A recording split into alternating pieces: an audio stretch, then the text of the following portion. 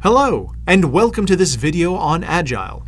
In this session, I'd like to introduce you to the popular Agile methodology called Crystal.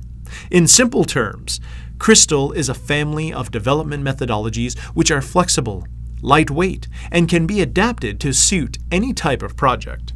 Crystal was introduced in the early 1990s by Alistair Cockburn, an Agile pioneer and one of the authors of the Agile Manifesto. According to Cockburn, Crystal is a family of human-powered, adaptive, ultralight, and stretch-to-fit software development methodologies.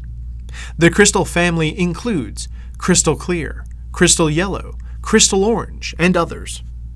All these methodologies work on the idea that each project has its own unique characteristics and will require a development methodology tailor-made for it. As it is with every Agile methodology, Crystal also places importance on people over processes and tools. The interaction between team members is important, and it also calls for active user involvement. A team will decide on a particular Crystal methodology depending on its size and nature of the project. There are more topics to be covered in Crystal. We will continue with the core values of Crystal in the next video. Until then, goodbye, and thanks for watching.